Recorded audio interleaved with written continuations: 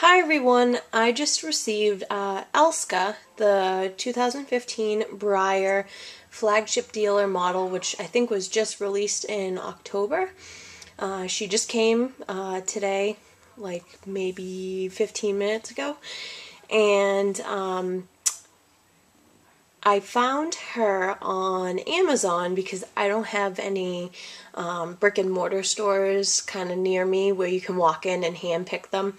So I stumbled upon her on Amazon and I decided to pick her up because I don't have any models on this particular mold, and I thought she was very cute, and I knew I had to add her to my collection. So I'm going to spin her around for you guys to see.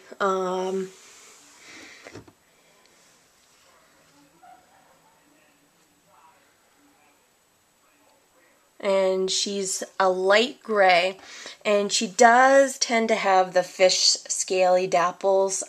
This particular one I did not get to hand pick. It was just shipped to me, and you can see that she has some dapples on her face, and it's a little bit fish scaly like on her neck.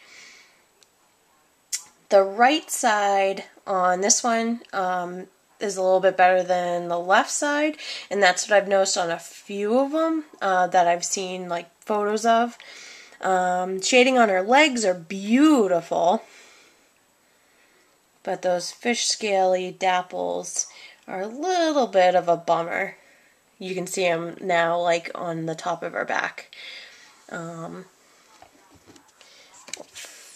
her around. So I think that's going to be a common thing that people are going to run into with this particular mold.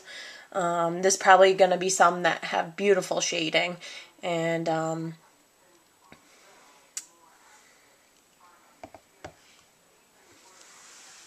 she also has, it almost looks like it's a little bit almost like dirty looking. It's weird.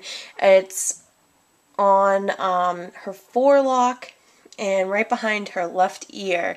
It almost looks like a yellowy brown tint to like the plastic on that side, which is interesting. But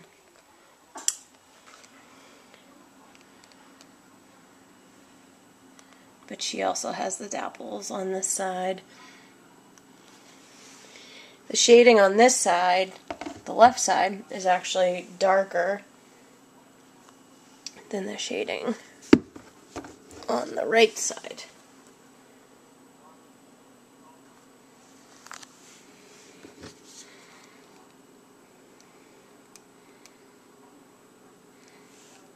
She's a very nice sculpture. Like, she has carved hooves, which are really cool. This will definitely be one in the future I will look for to create into a custom. But this will stay as an OF, enjoying my herd.